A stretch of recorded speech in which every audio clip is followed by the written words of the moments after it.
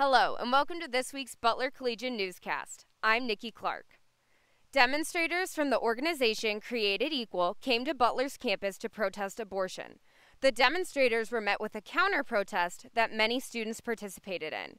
The Dean of Students' office put up signs on either side of the protesters telling students to either have a civil conversation or avoid the protests altogether.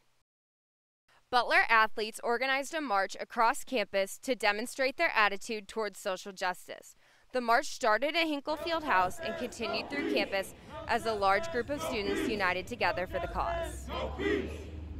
Butler students can now order food or beverages through an app called Boost. This app can be used to order ahead at Starbucks, Plum Market, or Butler Brew. Students can choose to pay through the app using Flex Dollars, Dog Bucks, or a credit card. That's all for this week's Butler Collegian Newscast. To stay up to date with all things news on Butler's campus, visit us at thebutlercollegian.com or on Twitter at Butler Collegian.